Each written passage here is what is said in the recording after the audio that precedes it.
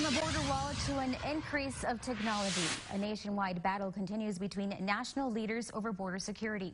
Tonight, U.S. Representative Vela speaks to Local 23 News about what he thinks is needed in the Rio Grande Valley. The congressman says you can't talk border security without border communities. Alfredo Cuadros reports. Border security, a complex topic with a long list of suggestions and solutions.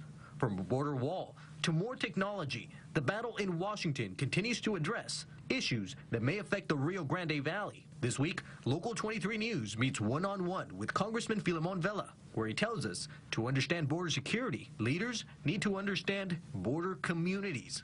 Is that we have a president of the White House now who is committed to pursuing more border wall funding, and until he's out of office, we're going to be continuing to wage that battle. This year, Vela, along with Congressman Vicente Gonzalez and Henry Cuellar, worked to get protections for valley landmarks such as La Lomita Chapel, the Santa Ana National Wildlife Center, SpaceX, among others, to protect them from any future structure built along the U.S.-Mexico border. My stance on the border wall is very clear. I've voted against every single funding effort that has allocated monies to border wall funding. I will continue to do that.